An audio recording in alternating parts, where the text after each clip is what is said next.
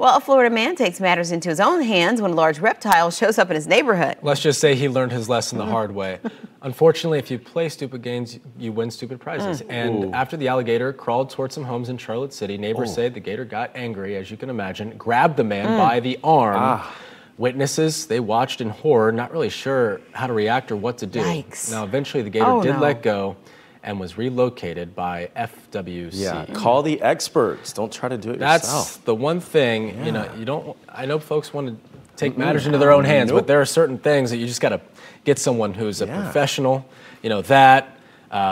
Yeah, that's painting. not do it. That's not how you do it yourself. No, it's not. Roof repair, you know, that kind of stuff. Reptile removal. Yeah, reptile removal falls into that category. And who do you call it? There's got to be a number. We should all have that number posted on the refrigerator. You should. And we live in this state. You gotta know it. You don't have to worry about who to call me. if there's a gator? I think 911 will work. Okay, all right. Yeah, I know. I wouldn't be anywhere near that. I mean, just a lizard gets in, and that's enough of a problem. That happened to me once, Bridget. A lizard was on my couch. And Oh, how nice. It's like, what are we watching today? I got a flip-flop, and I picked it up, and I took it outside. It was safe. This is a Restoration Hardware couch now. You better get your paws off of it.